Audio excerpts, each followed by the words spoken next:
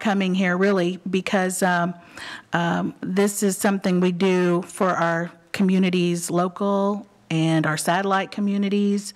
We want to do leadership training, but we want to frame it in the Cherokee thinking and what that means to us as communities. And so I think Cherokee, when we do things in a Cherokee way, I think it makes us a little bit closer to each other and more cohesive. So that's our hope anyway. So anyway, thank you all for coming, and thank you all for watching online. I'm really excited about our guest speaker tonight, Wyman Kirk. He's a good friend. He's someone that has a lot of knowledge. He could speak for certainly more than an hour, but he knows about all things language and so many things in terms of culture, and has done a great deal of research. But what's really exciting about Wyman is, I think, what he brings through his experiences as well. Many times we have had people come and study Cherokee people as outsiders, but Wyman is a local. I mean, he grew up in one of our local communities, and so he brings that dynamic to the work as well. So I'm going to go ahead and introduce Wyman Kirk. He is an assistant professor at NSU in the Cherokee language program. He lives in Tahlequah, but is from Marble City. And his wife is Holly Young Kirk, and she's an entrepreneur, and has two sons, Sonoya, who just graduated from the 6th grade language immersion program, and son Woya, who goes to Hulbert Public Schools. And Wyman is finishing up his doctorate in cultural anthropology from Indiana University in Bloomington. And again, he's a strong language advocate and, more importantly, a user of our language and our cultural lifeways. He's very versed in what our cultural lifeways mean. And he is also, I'm very happy to call him my good friend. And Widow Wyman, Widow, for being here. Glad to be here, CO. Hopefully I can live up to that introduction. So again, my name is Wyman Kirk. A little bit more about my background and my training, and a little bit of what I wanted to talk about tonight. We're going to cover several topics, some probably more so than others, but I did want to get into a range of different ideas. Now, my training is in the field of anthropology, specifically in the area of cultural anthropology. And specifically within cultural anthropology, I was trained as an ethno-historian. My advisor at Indiana University was a gentleman named Raymond J. DeMalley, who's one of the preeminent experts in terms of the field of ethnohistory, as well as an expert on the Siouan peoples of the Plains.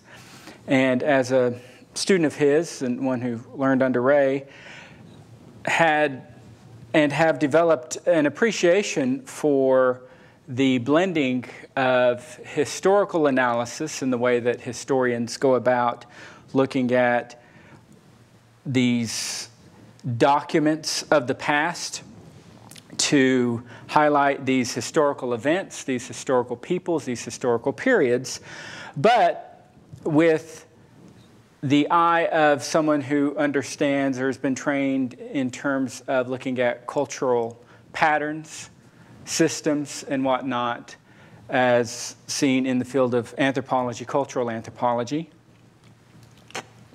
Just by luck, I happen to be from Marble City and consider myself to be from and grew up there, went to school there, graduated at Sallisaw. I actually got my undergraduate at NSU, Northeastern State University, before going to Indiana University. I'll try to, as much as is possible when I talk about things, to give you a sense for where that information comes from. So if I talk about something and it's, say, personal experience, I want to be sure that you understand that this perspective that I give is from that, or if something I say is from one of the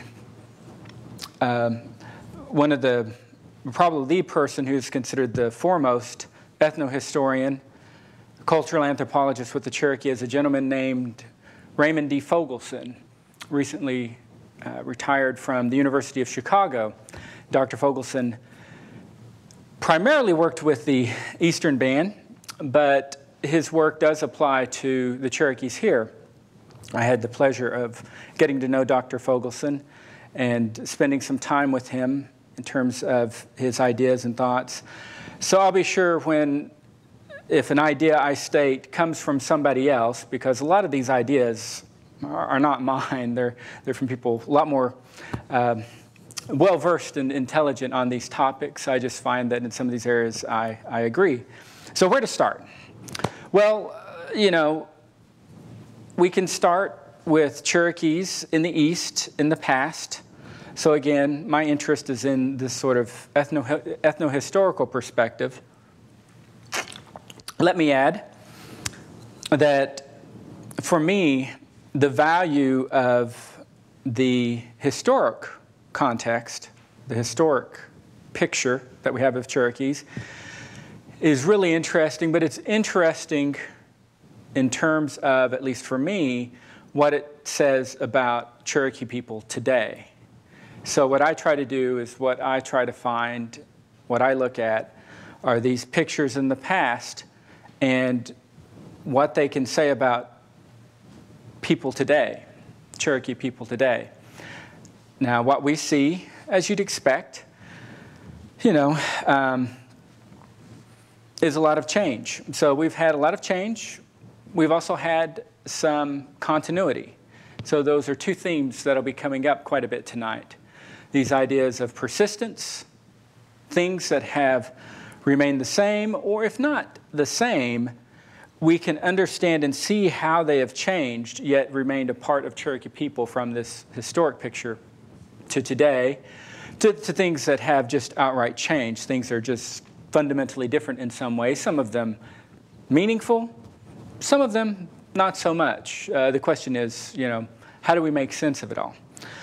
Now, we could start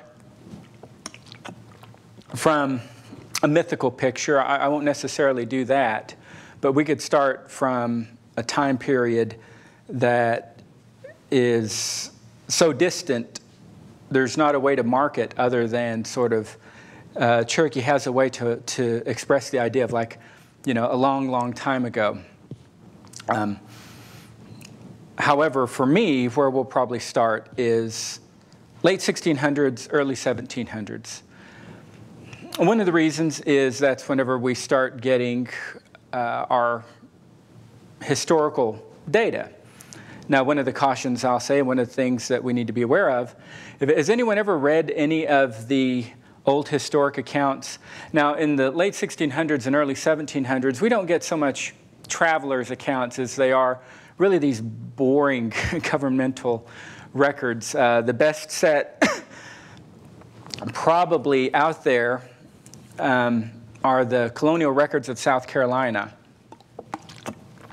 And they're just these records that are sent from these colonial officials, from other people involved with the colonial government, recording some various details, aspects. Some of them are letters from soldiers in the field to the commanders, from colonial officials, the governor at that time, the various governors during this time period and whatnot, from South Carolina and their negotiations, not just with the Cherokees, but other tribes in the Southeast.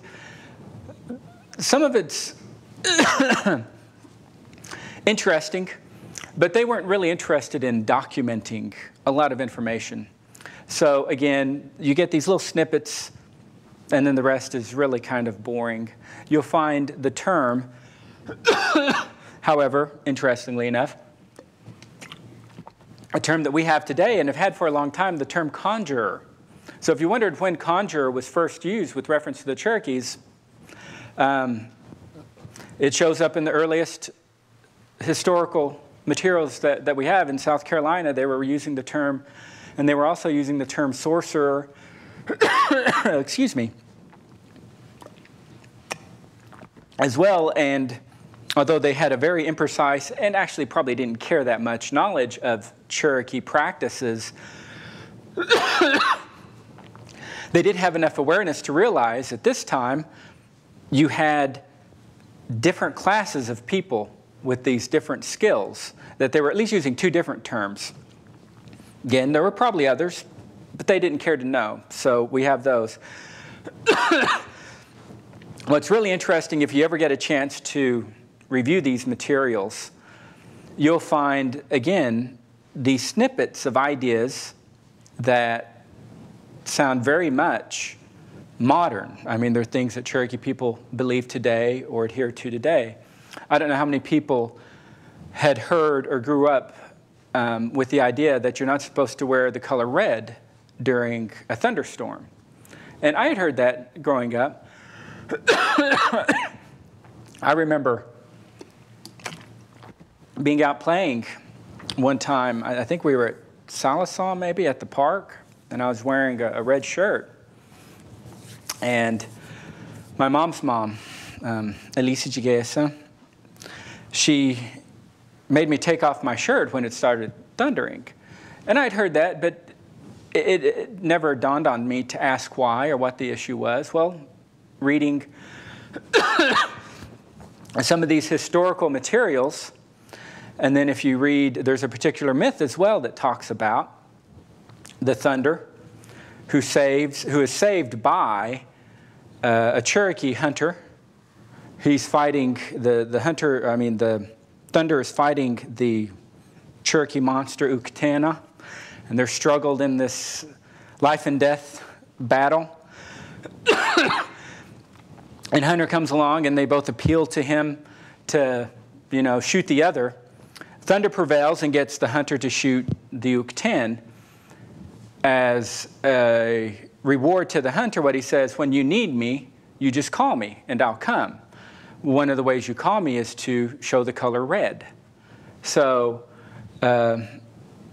this thing that I had no idea what it meant when I was 10 years old and had my red shirt taken off of me whenever I was out in a thunderstorm, clearly relates to this idea that if you're wearing red, you're drawing this thunder to you, and unless you have a reason to do so, you obviously wouldn't want to invite that kind of thing.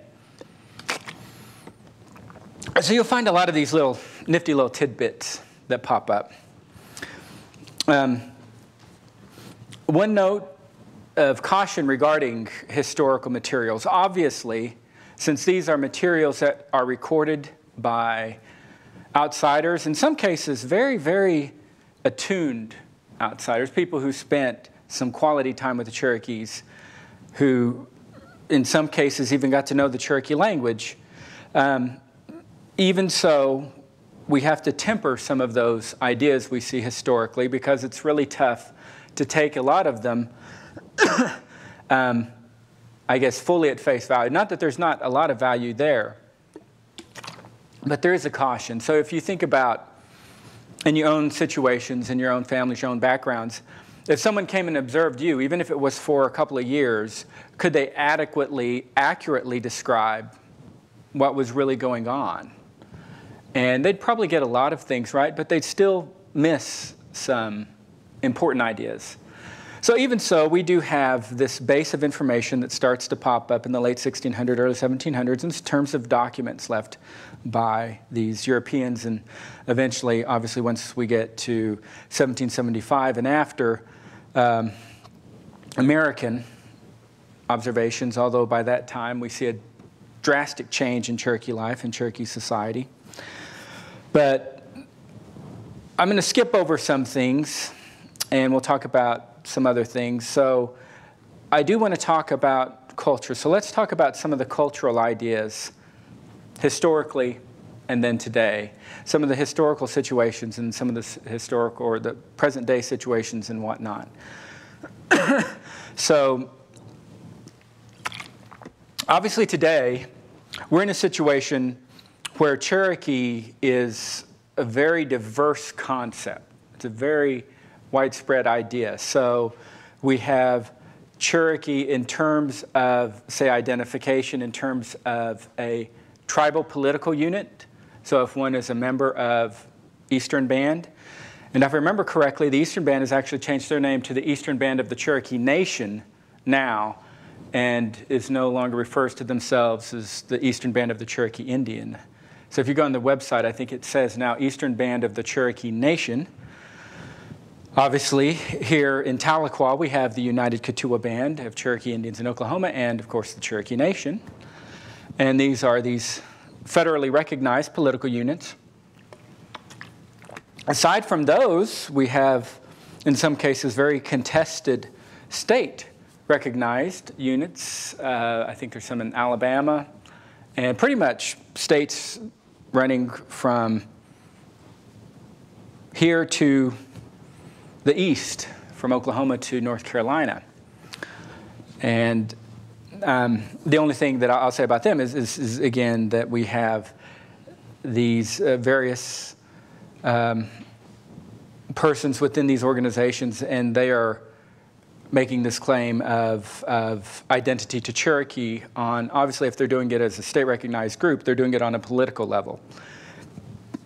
Of course, we also have Cherokee that we can talk about on these social categories, social levels. Obviously, in the past, Cherokees didn't really have political subdivisions, so we didn't have this issue of different tribes. We just had one group that was Cherokee. So in the past, in some ways, in a lot of ways, it's a lot easier to talk about Cherokees. One reason, there aren't, any 300-year-old Cherokees here to argue against anything we have to say, but also because, obviously, Cherokees were, at the very least, united in terms of a geographic region. Now, historically, the Cherokees were scattered out in what were several states and in anywhere from 3 to 4 distinct geographic areas. These regions seem to be distinct enough and have been in place long enough that they're developed these dialects. So we had different dialects marking different regions historically. But in terms of, say, these ideas, these concepts, or anything that we could point to that we could say this is what made someone at this time period Cherokee, what could they be? Well, we could say language was important. So obviously, Cherokee people spoke Cherokee. But we also know that in the Southeast, not just with the Cherokees, but with other groups in the Southeast, and at this time, the group that we now today know as the Muskogee Nation or the Creek Nation, in this time period had not yet consolidated into such a group, and they were really more these individual towns. So you had a common language shared amongst them, but they weren't so much a confederacy until later on. Either way, you had these villages of Muskogean-speaking peoples, and on these border towns that bordered what was the area of the Cherokee Nation and vice versa with these Cherokee border towns, you probably had people who spoke both languages. So obviously, although the language was a strong marker of identity, there were numerous people who spoke Cherokee who were not Cherokee and did not consider themselves to be Cherokee. So obviously language cannot be an exclusive category. If we look at those, I'll call them institutions, in this case, refer to them like social institutions, kinship. So for me, kinship is the place to start. And I think this holds true in the Southeast. So this is something we could apply to the Muskogean-speaking peoples, the Alabama, any of the groups in the Southeast, the Delaware, Shawnee. But in the Cherokee case, speaking specifically to the Cherokee, we see this merging of in kinship not just terminology. So when I say kinship terminology, what I mean are the terms people use to refer to someone who was an aunt, an uncle, mother, father, grandparent. Now with the Cherokees and other groups in the Southeast, one of the things, and this is one of the ideas that really was so different that Europeans never actually got a handle on it until probably the early 20th century. It wasn't until this gentleman named Robert Lowy came along and described the Crow kinship system that he actually identified some of the principles. So it took a very long time for Westerners to really understand elements of indigenous, in this case Southeastern, the primary kinship we associate with the Southeast, which is this matrilineal system. So again, matrilineal being that kinship passes from a mother to her children. So it passes on a mother's line instead of a father's line. This is further, obviously, contextualized by the fact of the clans. So if y'all are familiar with the clans, Cherokees have 7 clans that are enmeshed in this kinship system. So one of the problems that the Europeans had, they had nothing to go by that they could use to understand the Cherokee system because it was so different than anything they had ever seen or experienced. It completely baffled them. In the Cherokee situation and in the other tribes in the Southeast, it wasn't just the terms that were used for various relatives. It was these clan lines that helped to organize the kinship terms. So if you were in, say, Anikawi, the Deer clan, you had a set pattern that identified how you would refer to relatives on your mom's side and your father's side. Now, because Cherokee clans were exogamous, meaning you didn't marry within them, they were treated separately. So if you think of Western kinship, what we really have is a situation of almost a identical page folded in half. So the only different terms on mother's side and father's side is a term for mother and father. We don't refer to father's brother by a different term than mother's brother. They're both uncles. Mother's sister, father's sister, they're aunts. Their parents, grandfather, grandmother. So we call these types of systems, Western system, bilateral because they're the same on both sides. They don't change. The Cherokee system didn't approach it like that. It viewed and approached mother's kin as fundamentally different from father's kin. So it used a completely different system to classify them and organize them. So in this system, we see that the organizing principle were the clans. And so the important clan was obviously one's own clan, because that's the one that everything is based. If I would have thought about it, I would have brought some charts that you could see this line, and you can see how everything pins to this lineal descent from these women. On father's side, the kin terms are very clearly matched up with my recognition, honoring of my father's clan and the terms that spring off of it. And it's all based off of the clan lines. So why is that important? How is that important? Well, if we look historically, there may have been other things that classify Cherokee. But one of the things I would say that was fundamentally, essentially, crucially important to being a Cherokee was having a clan. That you weren't Cherokee if you didn't have a clan. How do we know this? Well, again, a lot of the information comes from really secondhand sources. But one of the things we see is there is a consistency in these sources, in this information. So, for example, we find numerous examples, instances of individuals who we know were not given clans by Cherokees, who, despite the fact, were well-liked and had, through time or other means, ingratiated themselves to the Cherokee people, ended up getting killed various times. Whereas there are certain individuals who we find indications were given clans and were protected. So there's a couple of specific instances we have.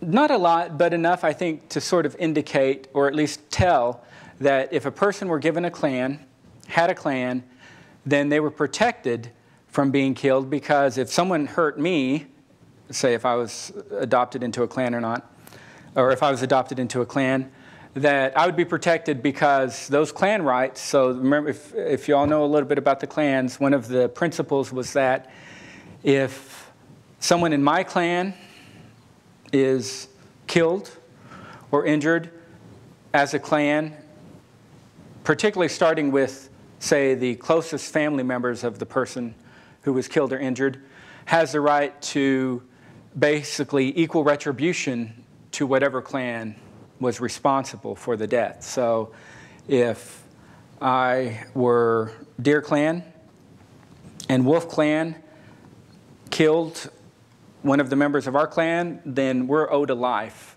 from somebody from the Wolf Clan. So if you think of the principle eye for an eye. So we see a lot of the Europeans categorize this as an eye for eye concept. It was a little different. It wasn't quite the same, but it did have some of the same connotations associated with it.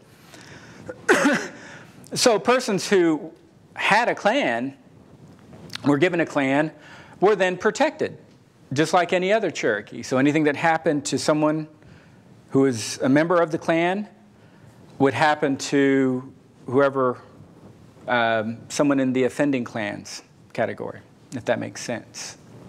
So again, if we look at the big picture, there are other things that marked being Cherokee: residence in a Cherokee settlement, language, particular behaviors. We can talk about ceremonial practices. We can talk about religious beliefs. But in a lot of those categories, there's a lot of similarities. So we can talk about how very similar practices were between, say, Creek and Cherokee on almost all levels. So to me, the one consistent, unique identifier, at least in terms of its individual capacity, was the clans, was kinship. And that to be Cherokee, whatever else may be involved, to be Cherokee meant to have a clan. So what's interesting is, let's talk about today. Can we look at the clan, can we look at kinship as a category that captures everyone who is Cherokee in the same way?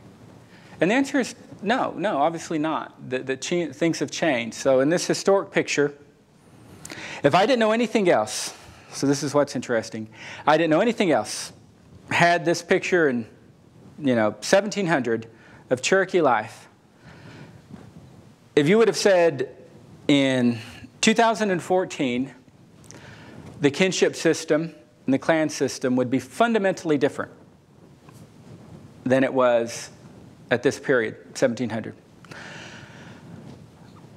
I would have been tempted to say, well, then I don't know if Cherokee people exist, because, this seemed to be the springboard for Cherokee life. What I didn't get into in this system with the clans historically is that we see the clans play an integral role, not just in terms of kinship, but they're dominant in almost all areas of social life as well as political life. So we see people sitting in the council chambers by clan. We see members elected essentially into this political body, the political bodies that the Cherokees had, by clans. Social activities and organizations in the ceremonial cycle were organized and dictated and run by clans. So the clans permeated Cherokee life on almost every single level historically. were so fundamentally important, you needed to know a clan, or have an affiliation to a clan to really be able to operate within Cherokee society. But obviously, something happens, something changes, and that linchpin disappears, and yet we find Cherokee people are still here and still very much Cherokee. They're not any less Cherokee today than they were 200 years ago, 300 years ago. So there's a couple of things there that are really interesting. One is, as important as the clans were, it also means that there was much more to Cherokee life and Cherokee society than that particular institution. Now again, there are Cherokees today who very much adhere to and follow and utilize the clans in their social and ceremonial activities, so it's not to discount that. But there are individuals who are every bit as Cherokee who do not. So the point is to say that, at least today, there is not that single way we can talk about Cherokees. There are multiple ways that we have to talk about Cherokees. So Cherokees, at least as a people, have become much more diverse in terms of, say, the institutions that mark them, both politically, socially, religiously, and what have you. So let's step back and we'll step forward again. So one of the things we see historically in place are these stories. So myths and stories that were told historically, some of which are still told today, but historically they had a very particular purpose. So how many people have heard a Cherokee myth? So there's tons of them that have been recorded. How many have heard them in Cherokee? So one of the interesting phenomena we've had is these stories, which were all originally, historically in Cherokee, got transitioned to English. Now, Mooney had a lot to do with that, with his work with the Eastern Band in the 1900s, where he, the Myths of the Cherokee was published, and also much later on, the loss of Cherokee as a dominant language for Cherokee people, and a lot of these stories being framed in English and what have you. There's something to be said about what the significance is between the stories given in Cherokee and the stories in English. We may or may not have time to address or whatnot. What I'm more interested in getting at is that let's talk about some of these stories today. So we have these stories that have, so we can talk about these as an enduring category, some of these stories, a lot of these stories. But what's interesting is today they kind of occupy a space of their own. So we have these stories, but that's really where they're kept, these Cherokee stories we have. But if we look historically, we look in the past, stories were actually told and kept and guarded by really persons who were involved in the religious and ceremonial cycle. And the reason was that these stories meant more than just, stories that told of, say, origins of how particular animals look, how they look today, or of these incidents in this mythical past. There are keys within the stories that highlight certain principles and ideas related to what was the Cherokee view of medicine on a practitioner and sacred level, and something that was really not to be utilized by your average Cherokee. The people who were supposed to utilize and take advantage of that and know that information were Cherokees who had apprenticed or were apprenticing to be medicine persons or otherwise involved in that ceremonial institutional cycle. So these stories were linked to lots of other ideas that were known by this select group of trained Cherokees in the ways of medicine. So medicine, today who we would identify as medicine people, and the knowledge they contain and the way they attain that knowledge was part of a larger system of knowledge that historically included these stories. So the stories were much more valuable, much more applicable to a lot of different ideas for Cherokees then than maybe so today. And not to discount the value of Cherokee stories today, just say they really occupy different areas of Cherokee life. I mean, today, I usually don't hear stories unless it's in a kind of public and group setting where you're hearing about Cherokee stories, maybe out at the Heritage Center or out at these other things. I don't hear them so much, for example, say in family settings or places like that. Some of the grounds, I think, will still tell some of the stories and whatnot, so it's not that they've completely disappeared from the religious area. But by and large, when you hear these stories, they're really in these either tourist-type venues or tourist-type situations. And again, that is not to devalue them in any way, because I do think they're wonderful stories, but they just occupied a different area of knowledge. So we have had some of this other change. I want to pause. I want to see if anybody has any questions before I go on and do a time check. I don't know what time it is. Again, I can go on and on. There's a joke about going on until like 2 o'clock in the morning, and unfortunately, I could live up or live down to that reputation. Yeah, it's 6:36. Okay. So we have a little time. And you mentioned those documents earlier, so maybe we can, if you don't mind, maybe we can post those later. Yes, yes. Look at this in the archive, they can look at the documents too. Yes, yes. We can definitely get those online. Yes. Does anybody, do I have any questions out here? We have a microphone, not to put anybody on the spot. If not, I have a question. yes. Since you've been from Marble City, did you ever know of a conjurer and medicine man being the same guy? Yes. So the question was, I don't know if people online could hear, was whether or not a conjurer, term conjurer applied to a person, and the term medicine man could relate to the same person. And the answer is yes, and it depends on really one's perspective of that person. What one man's conjuring is another man's love doctor, I guess. I don't know. A lot of it depends on really what type of medicine is being used. So, for example, it's well known that there are these love charms that can be used to attract persons of the opposite sex, and that medicine persons can be consulted in this process, and that medicine has been used to try to attract another person, even in situations where they might be married.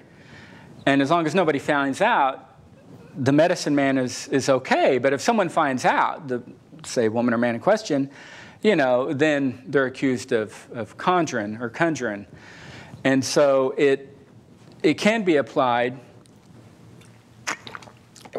to a person. Again, depends on, I guess, which side of the fence you are. If you're the one hiring someone to do the matchmaking, or if you're on the other side, I guess you'd feel like you're being conjured or whatnot.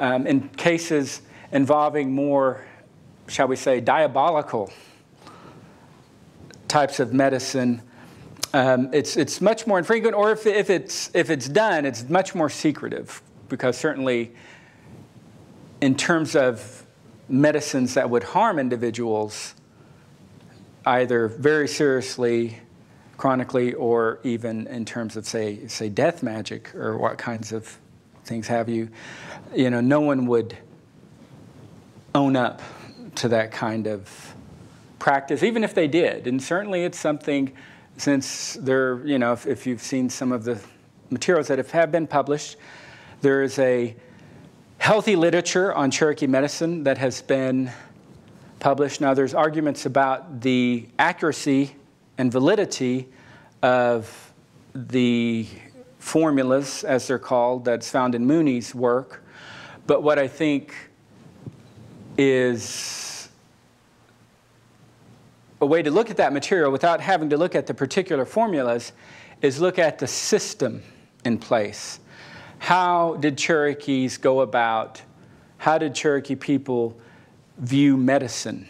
How did they treat, So there really was this system in place, almost like a doctor has, of looking at causes and finding treatments based on sort of this, I don't know if you want to call it a cosmological chart, but a way of looking at things, cause and effect. One of the interesting, so we talk about culture, a lot of times we end up talking about things, and things are certainly part of culture. Baskets, pottery, stickball sticks, the tear dress, all these are parts of culture. But equally as parts of culture, yet much harder to identify, are these ideas and these concepts and these practices we have.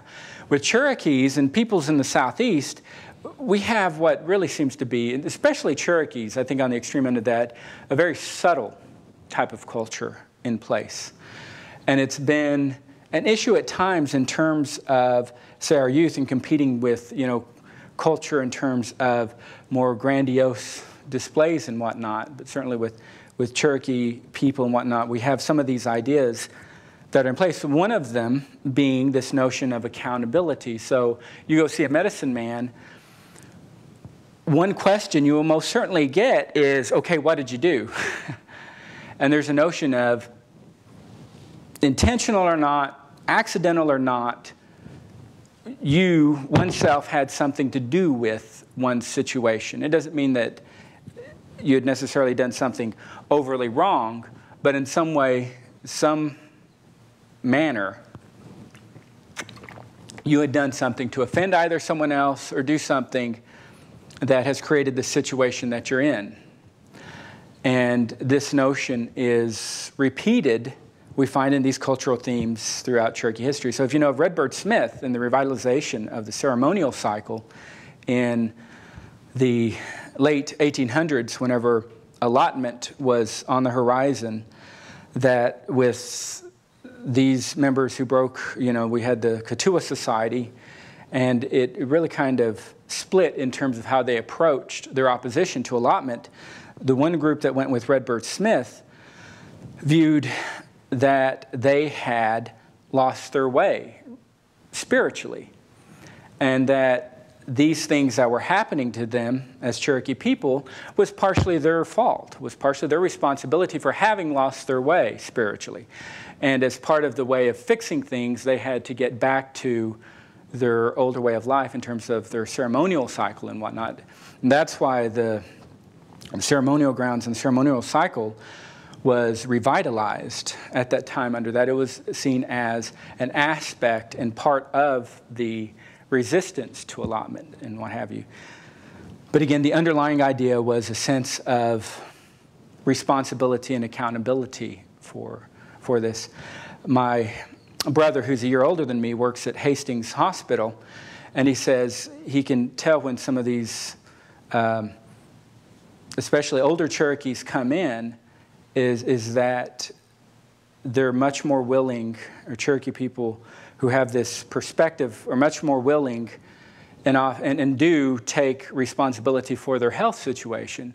So if they are in very ill health, they aren't looking for a quick fix. They understand that their situation, whatever it be it diabetes, health problems, heart disease, whatnot, are a product of their own making in their situation. So it's a lot different when you encounter some other people who have difficulty accepting responsibility and also in terms of treatment wanting a quicker fix to things. So it's real interesting. So there is this idea that's there.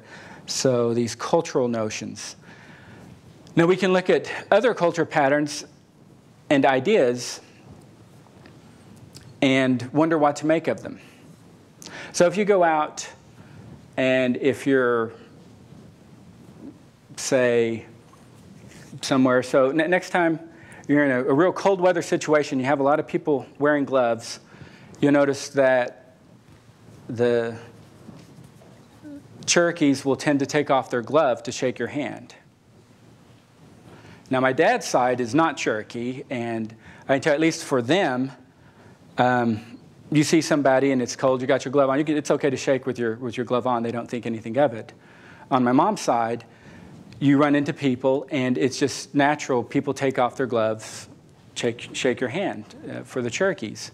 Why is that? What does that mean? Well, it's not this grand, meaningful gesture, but it does have a significance. You ask people, and a lot of times they'll say, well, that's just how we do it. You drill down a little bit more, and I say, well, it's just a sign of respect for the other person, that you're, it's to actually touch, the flesh of the other person is a deeper sign of respect than just with the glove or whatnot. And so are these practices and ideas. So let me pause again. Are there any other questions? What or who determined who would be a medicine man? So the question was, what or who would determine who would be a medicine man? There's a little debate about this. There's a little discussion. But fundamentally, I think there is agreement about a lot of the process. And there are three ideas that I need to address. So in becoming a medicine person, one is that in Cherokee society, historically, as well as today, this notion of power that is accumulated, that exists in the world, that in Cherokee conceptions of these things, Cherokee notions, in general, power is, what I'd use the term, is very diffuse. It's very weak. Now, we can contrast this, say, with like some of the Plains group, where power is this very accumulatable type of concept, where individuals, especially men, can go on these vision quests to acquire not only power, but power that is particular and specific to them. So a person can get like, and by no means am I anywhere near an expert of the Plains or any place else. But as I understand it, one supplicates himself to be pitiful, and if they're fortunate enough, they're bestowed this power that is theirs and theirs alone, that they keep and guard. In the Cherokee vantage point, that would never happen because there's not a vehicle or mechanism in place to ask for and be bestowed power in any of that kind of way. That one of the core principles in terms of Cherokee medicine, as I see it, is the notion of apprenticeship. So there is an understanding of individuals maybe having been called to it, having been identified to be a medicine person, but unless that person chooses, and so this is one of the differences in Cherokee conceptions, at least as I understand it, one still has the choice to say no, or yes, to be a medicine person. And that if they say yes, it's not an automatic thing, is that they do have to apprentice for a number of years before they are actually a medicine person. So one of the main characteristics in Cherokee medicine, at least for Cherokee medicine people, is the fact that you have to train to do this. And we can see some of this reflected in the language. So one of the words that's used to describe, say, the power of a medicine man is directly derived from the verb that means to know how to do something. So this word for power of a medicine man really means know-how. So there's a lot of stuff there that indicates this is actually a learning process. Now again, there's an understanding that some people have you know, maybe a gift for it, a stronger capacity, ability, but it does them no good unless they've been trained to actually use it, and having been trained by another person who's a medicine person willing to train them and teach them these things. So that's the second part. And then the third thing is that there are persons and things that do have either unusual pieces of power for various. Tobacco. Tobacco is seen to have, it's really seen as more of a vessel for power that can hold stuff. Maybe not so much in terms of, the way I would view it is it's something that can be infused with power, good or bad intentions, but until then it's kind of empty. Running water has power. There are certain times, apparently, that medicine can be done to infuse it with greater power. So like going out at the deepest part of night, around midnight, to do medicine can make the medicine stronger and more powerful. But these are things that are accessible to everybody. So again, one of the key things is that notions of power, not just medicine, for medicine people, but notions of power and accessibility to these things are open to everybody. Everybody has some degree of access to them. Again, some people have more of a gift for it, but everybody has an ability to utilize it in some way, although again, it's very diffuse and weak, certainly not as in the same way as we see again with some of the planes or other groups. Does that answer the question? So,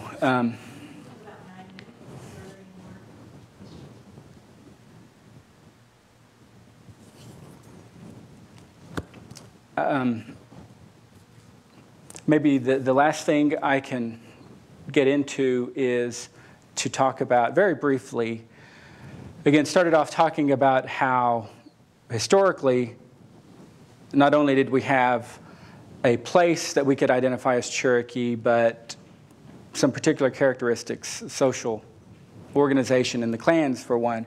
But one of the interesting phenomenon we see with Cherokees, and I haven't heard or seen it with other groups, even in the Southeast, is that Cherokees were not afraid to take off and go different places. So even historically, there were myths of these Cherokee groups who had headed out west and were presumed to have died and disappeared, but apparently had been encountered at some point in the early 1800s by the Rocky Mountains and whatnot. And we find various instances. There's this gentleman named John Norton who was if I remember correctly, he was really raised by the Mohawk, but his mother was Cherokee. He was taken during a raid, but he actually became a British officer. There was a journal of his that was published when he must have been in his 30s, left, and he may have been in Canada somewhere. He wanted to find his mom and his mom's family, so he ventured down to Cherokee country. And this journal is just his account of his chronicling of his adventures. One of the things he finds are a number of Cherokees and Cherokee settlements of Cherokees who just left.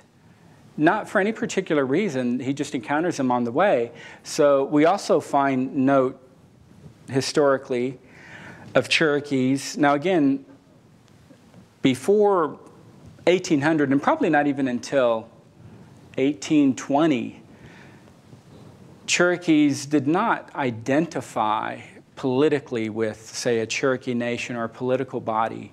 So their identification of themselves to, say, this notion of Cherokee would have been on a completely different level. There wasn't a sense of tie that they had, say, like today we would have with the Cherokee Nation, or even some of these other concepts and ideas.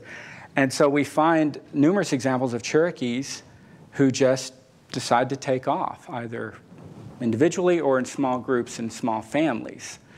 I think this accounts for the fact that we see Cherokees more widespread than other tribes, other groups as well, that there was something about the Cherokee system in place. And didn't get a chance into it. One of the other concepts I think that has endured is this notion of autonomy, individual autonomy, that individuals had a lot of what we'd say, one might call it individual freedom. I would still use the term autonomy because freedom is such a loaded term in terms of what it means. But regardless, however you view it, Cherokees,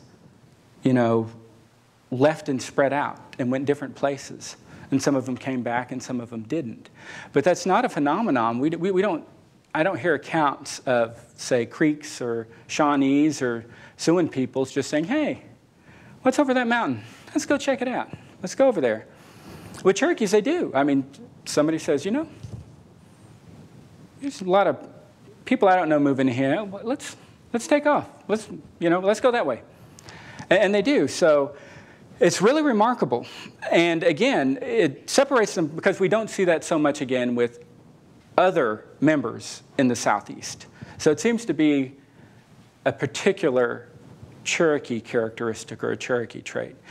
Once we get into the 1800s, Cherokees start to identify with their government and with their tribal government. So we see a little bit more of an association and an unwillingness to leave once we get into the 1830s, 1840s, and whatnot. But you still find individuals, especially when we had the conflicts between the Old Settler Treaty Party and the forced removal Cherokees in terms of wanting to separate, but not really so much move off. Now, there was the group that went to Texas and then tried to immigrate to Mexico, but the government actually forced Mexico to send them back. A story for someone else to tell another day. So any last questions? I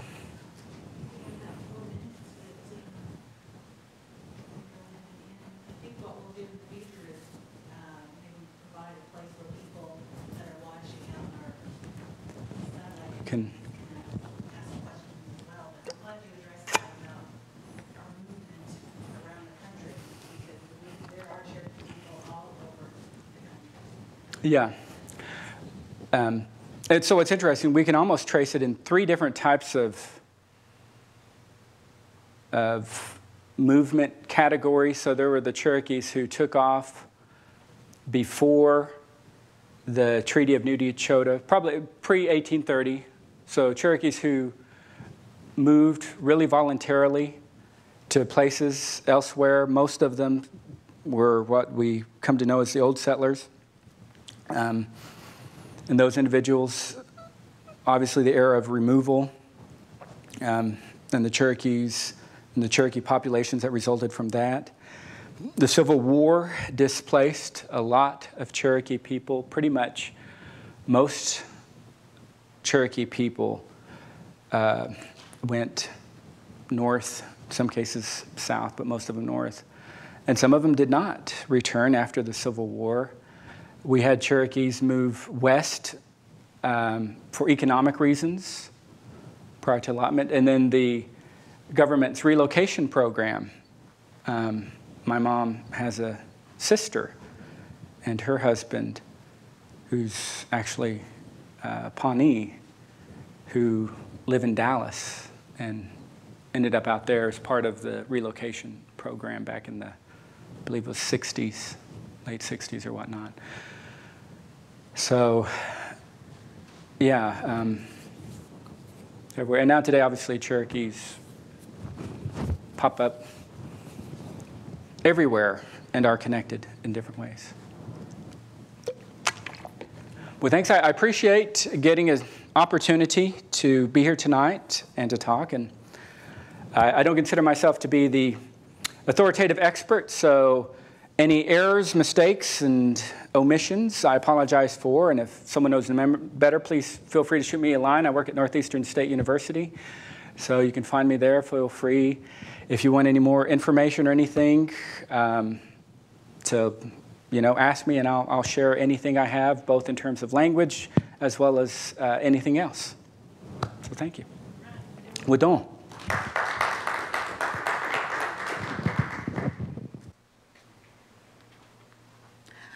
Widow Wyman, we really appreciate you being here and sharing your knowledge and your wisdom with us.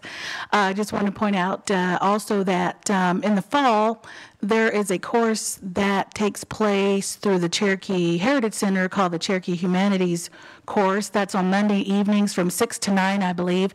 And Wyman is the professor that he teaches a lot of the history and culture there. Ryan, who spoke last month, does an hour of language, and then they move into the history and culture. But that's a free course as well, Monday evenings from 6 to 9, and it will probably start again in August. So if you're interested in that, it's a really good course. They take some neat field trips and have some neat special guests as well. So look for that. Yes, it has. Anyone is free to sit in on the class, so you don't have to make any arrangements and all. You can show up. It is also, however, available for individuals to take as college credit through NSU. You should contact Tanya Hogner-Weevil at the Heritage Center for details about that. And the credits are from and through Northeastern State University. It will not show up if you're looking on Northeastern's site because of the nature of the class. It is all managed, and it's a secret course in NSU system. It has to be taken through the Heritage Center. So if one's interested in that or just participating, it is on NSU schedule. So the first class, I should know when we start back up, but it'll be on NSU schedule in terms of classes, but it will be every Monday night, again, like Donnie said, 6 o'clock till I think 8:40 technically, although we always end up running over to like 9 or 9. They have snacks, they have too. snacks and stuff. And again, it's free and open to people who want to just come in and sit. However, if you are interested in, it's intended as a gateway course for people either interested in going back to college or if you just want the college credit.